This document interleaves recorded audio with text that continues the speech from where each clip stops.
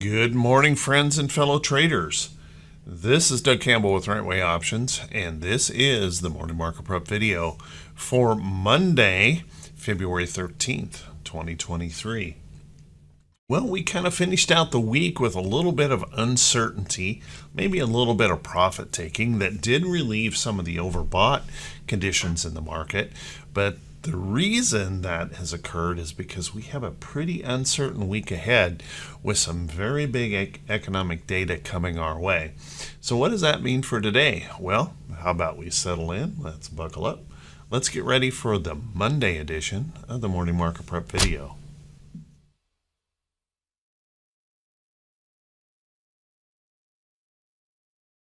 Good morning once again, everyone, and thanks so much for being here today. I do truly appreciate it. Let's take a peek at these charts and see if we can figure out how we might want to approach the market for today. Well, honestly, today is going to be maybe just a bit of an uncertain day as we wait on a CPI number coming Tuesday morning.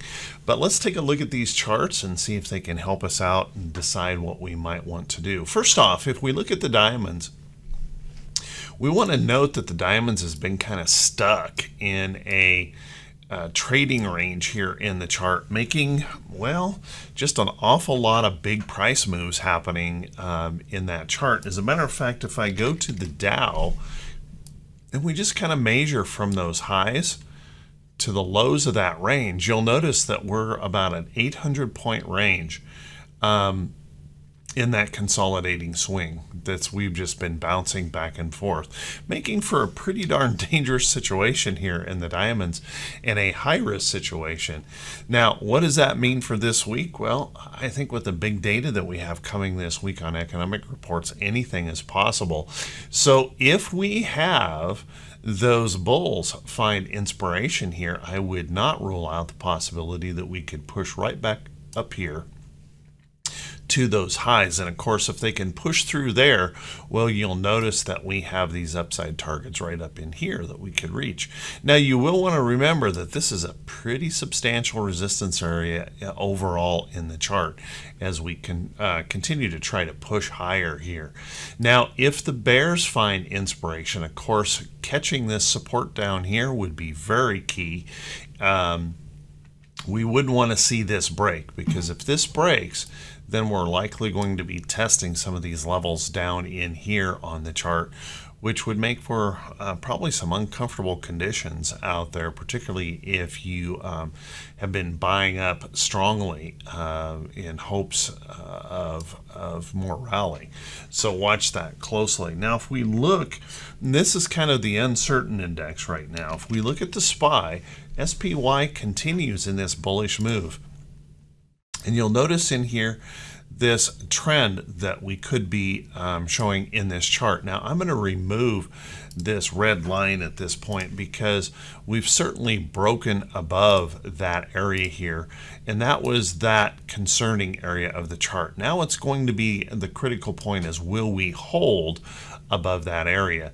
Now, looking at this trend, I'm going to have to move this over here and just steepen that trend up just a little bit in that chart to show what we have going here in the SPY. So looking at this condition right in here and looking at that opportunity that we might be catching a little bit of price support in here, there's no way to look at this chart and not see quite a bit of bullishness here.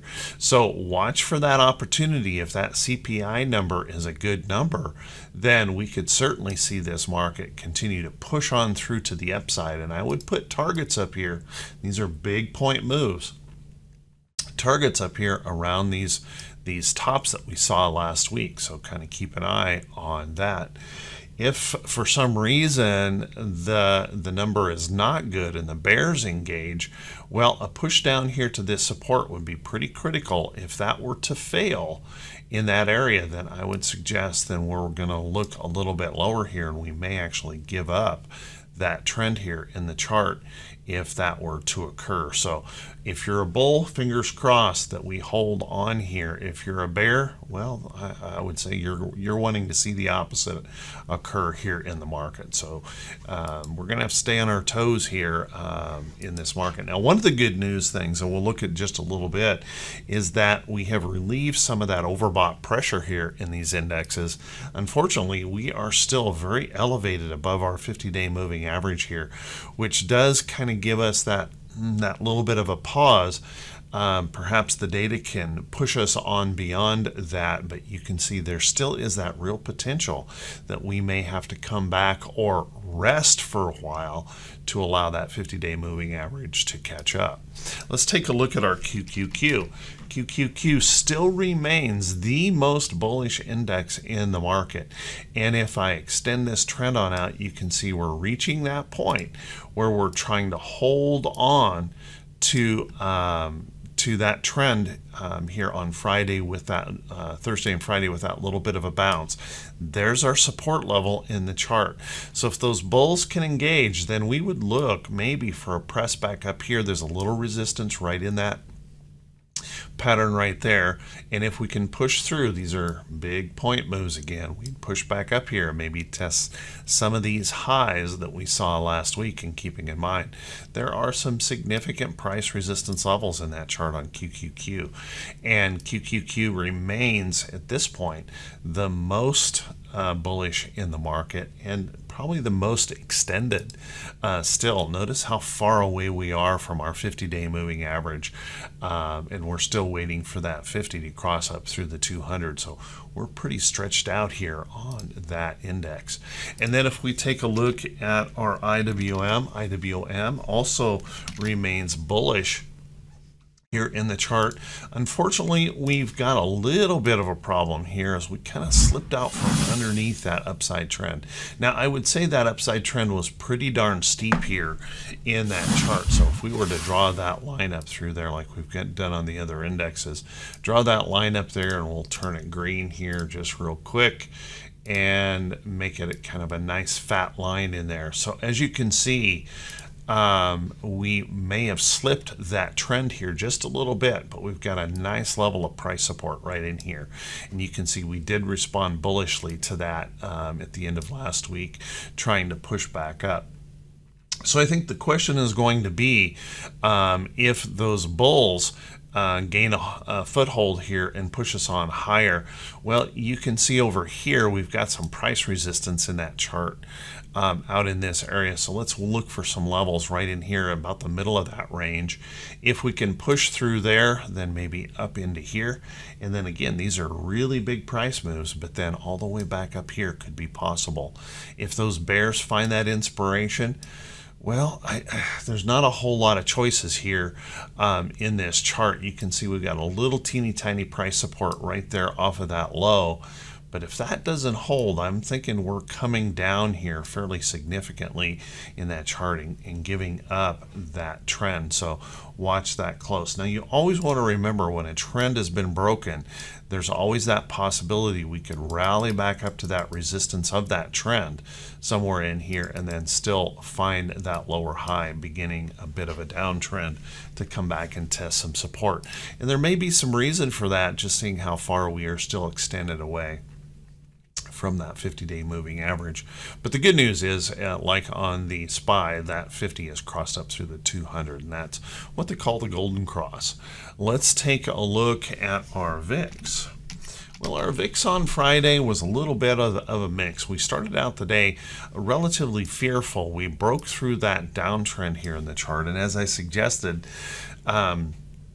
there was that chance that after we popped through there that we would pull back and rest in that chart. So the critical thing here, I think, on the VIX, is now breaking through that downtrend is whether or not we're going to hold that downtrend as a support.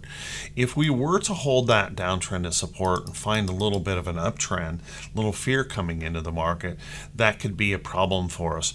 But honestly, it's not so bad at this point that I think if we get a good CPI number, we could easily be right back down here testing these lows. So keep an eye on that in the chart. I don't think anything gets really ugly here in the market unless we were to kind of break above some of that resistance area there and hold. And so far there is no signs that the bulls are willing to give up and allow that to occur. So I don't think there's a major worry about it at the moment. If we take a look at our T2122, our T2122 has been one of the concerns that we've had out there. Just an overbought condition for sure in the market, but we relieved an awful lot of that pressure on Thursday with that big drawdown here in that chart. And with that drawdown, we also caught that little bit of a bounce on Friday, pushing us back up, and we're right here in that mid-range of T2122. So remember, T2122 doesn't tell us which way the market's going to go. What it does do is tell us when we're kind of in an overextended condition on either side. What we're seeing here today is we're kind of sitting right here in the middle. We're straddling the fence. And that's understandable considering that CPI number coming out Tuesday morning. So if I think there's a very good chance that we could have a light, choppy day today as we wait for that uncertainty of what comes next in that CPI number. And you will want to, well, we'll talk about that in just a second. But so if those bulls can push on through here, notice we've got a significant upside opportunity here if we can find reason for bullishness. And if we can find reason for bearishness, we've got about an equal opportunity to the downside. So here again, we're just kind of straddling the fence trying to decide what comes next. If we take a look at our T2108, now T2108 relieved some of that pressure here, and I've been mentioning this in the chart that our T2108 being up in here is a very rare circumstance for the market. You can see going all the way back here into 2017, it's rare when we push through and hold that much bullishness in the market. Typically when we pop through there, we look for fairly significant pullbacks in the market. But what we did get a little bit is we got a little relief here last week, and that pulled back. And notice we came down in here into these peaks right here, and we caught a little bit of a price support level and bounced back up. So the question is going to be, with these numbers coming our way this week, is can we continue to extend this bullishness and really stretch us out into an extreme overbought condition in the short term? And I just don't know. So watch that carefully, just realizing that we are pretty darn extended still here in our overall in our indexes. And if we look at our T2107, the same thing is the case here. 60% of our stocks holding above our 200-day. And noticing in here that in this area here, all the way back to 2017, it was very rare. We saw a peak over here in the end of our bull run in 2021. We were up above there, but it's a rare thing to see us stretch this rubber band much tighter than where we are. Now, although we relieved some of that pressure here last week, that gives us some room to move back up into this area here. Just kind of keep in mind the overall bullish extension that we've got going on in this market, and it may be difficult, even with real good economic data, to push us a whole lot higher here without a bit of a consolidation or a rest. Our T2101, well, we continued to chop here. Notice that last week, just about every day, we had a reversal of some point where we would gap up in the morning and then sell off, or gap down in the morning and then buy it up.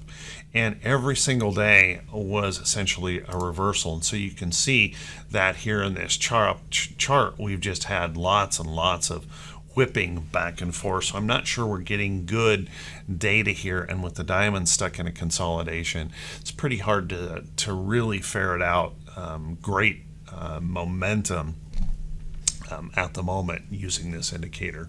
Let's take a look at our economic calendar for today. And our economic calendar, well, it's a pretty light day today, but oh my goodness, do we have a busy week ahead of us. As you can see, we've got bond auctions here, the 3 and 6 month auctions to be paying attention to. And bonds are moving around here a bit this morning, just with the anticipation of what we have coming here on Tuesday. Before the market opens, we're going to have a CPI report. Now, something about the CPI report we're going to have to keep our eyes on. If you guys remember the employment situation number that came in the first Friday of this month, and that CPI number or employment situation number was way out of whack. I mean, hugely out of whack. Well, a lot of that is because of the Bureau of Labor and Statistics, the BLS, put in a big seasonal adjustment into that number on employment. So we want to remember that the BLS also takes care of the CPI number, and the BLS is also going to be including pretty significant seasonal adjustment into that number. They do this every January, and we'll want to watch that closely. Now, the question is going to be, will that be in the favor of the bulls or in favor of the bears tomorrow morning? And I think that's the uncertainty facing this number on Tuesday, so you'll want to keep a pretty close eye on that. I suspect all eyes are going to be watching that number and how that reading comes out, and we could expect some big price moves in our indexes as a result. Now, if that were it for the week, we might be able to say, hey, we're going, depending on how that number comes out, we're going to have a bullish week or a bearish week. But that's certainly not the case. You'll want to notice here we've got retail sales on Wednesday.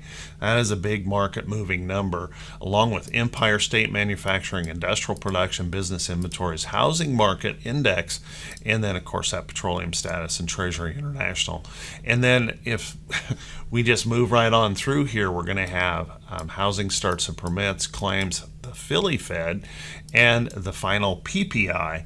So all of these are very big market moving events, and we can expect a pretty volatile week, and then we can get a little bit of a rest here on Friday with just import-export prices coming in to move us around on Friday. So middle part of this week, it's going to be exciting with a lot of data. And fortunately, or fortunately, depending on how you look at this, we also have a big week of earnings. Now today, a little bit lighter on that earnings report. I'll cover a couple of them here that we'll want to be paying attention to. And then if you want to catch the full list of notables, then I would suggest you click the link just below the title of the video. That'll take you back to the morning blog. So a couple things we'll want to keep an eye on. Advance Auto Parts will be reporting. Looks like we're getting a little bit of gap down and bullish move here in that chart. AAP has been in this ugly downtrend. Looks like it's trying to base here just a little bit, so that'll be an important report to see whether we can move on. We're going to hear from Denny's today. We're going to hear from PLTR today, and we're going to hear from VNO. And once again, make sure you click the link just below the title of the video if you want to catch that full list of notables. But because I'm running long here today, how about we take a look at a few stocks setting up. If you guys could do me that quick favor, however, if this is the first time you've seen these videos, make sure you click that subscribe button.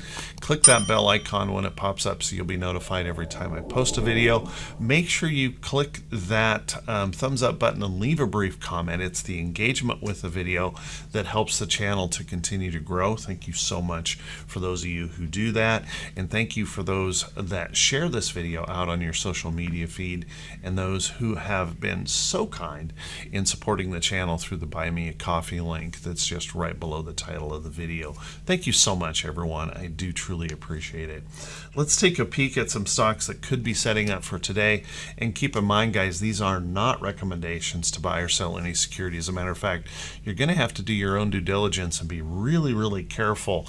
You never want to blindly follow someone else's trade idea, and particularly with the data coming our way, I think anything is possible. So plan your risk very, very carefully.